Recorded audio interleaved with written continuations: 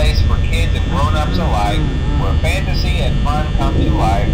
Fazbear Entertainment is not responsible for damage to property or person. Upon discovering that damage or death have occurred, a missing person report will be filed within 90 days or as soon as property and premises have been bleached and the carpets have been replaced. Blah, blah, blah. Now, that might sound bad, I know, but there's really nothing to worry about. The animatronic characters here do get a bit quirky at night, but do I blame them? No. If I were forced to sing those same stupid songs for 20 years and I never got a bath, I'd probably be a bit irritable at night too. So remember, these characters hold a special place in the hearts of children, and we need to show them a little respect, right?